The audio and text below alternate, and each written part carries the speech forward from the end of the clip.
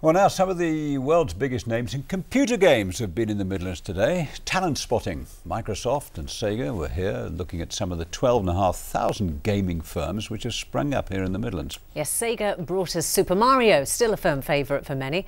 But this latest game has been developed by a small company near Birmingham. And as our business correspondent Mark Goff reports, new technology is breathing new life into old favourites.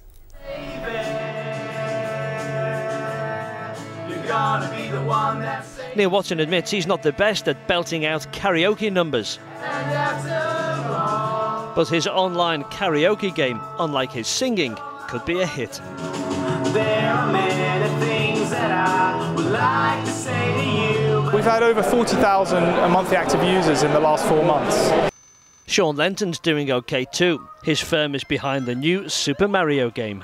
We're based in Dorwich, which is not too far from here. I'm the studio manager of the Hardlight studio, which is Sega's digital studio. So essentially we produce games for iPhones, Android devices, iPads, etc. We've had great success with our first game, Sonic Jump, so we just want to build on that really. It's been top 10 in the UK, and hopefully we're rapidly approaching our 500,000 sales.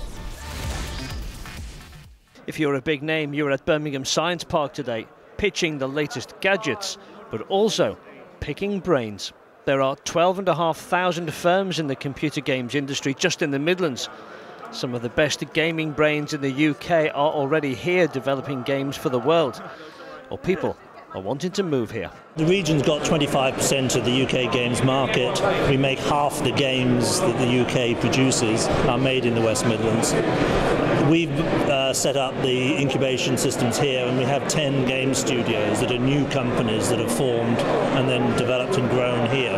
As long as I've been in the industry, the Midlands has always been pretty much the centre of this industry, more so than London. We're looking to attract new businesses to the region, help start up new businesses, grow the sector in the region, which is already one of the largest in the UK. Codemasters won a BAFTA for their Formula 1 game. They employ 700 people in Birmingham and Warwickshire, and there's a cluster of firms in Leamington Spa.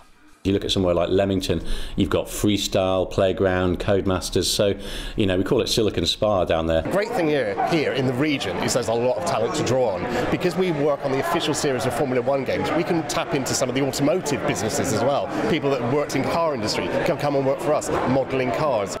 Neil's website charges people 35p to download their favourite karaoke track, and with 40,000 would-be singers using it, it's music to his ears. Mark Goff in Birmingham for Central Tonight.